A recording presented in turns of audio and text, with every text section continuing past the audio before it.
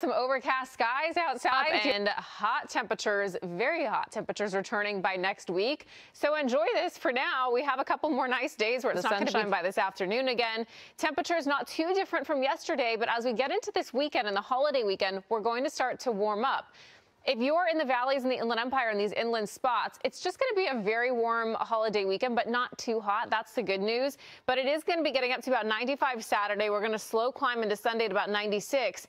And then Monday, your Labor Day, that will be the warmest of the holiday weekend, getting up to about 97 degrees. Past that, we have even hotter temperatures. Triple digits are coming back. So I'll show you that on the 7-day in just a little bit, Mark. I'll send it back to you for now. Okay, Brianna. Layer clouds in the forecast once again. And so they've moved inland into the valleys, into some spots of the IE too. So partly cloudy skies. Is going to feel very similar, though, before we get into a warm up for the holiday weekend. So stay tuned for that.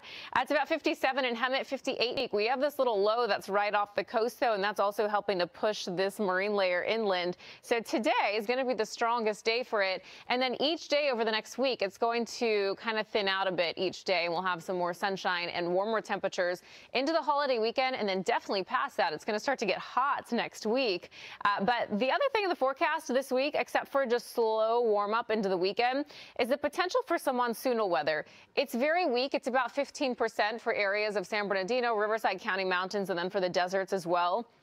There's not a whole lot of moisture east of us, but we are seeing a little bit pop up here on the models for our Friday, so we're going to leave about a 10 to 15% chance in the forecast. That might be the case for Saturday, too.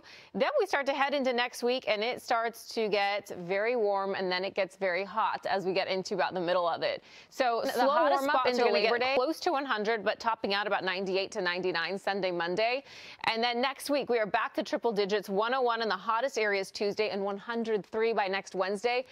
Thursday, holiday, about 110 to 112 degrees into your Monday there. And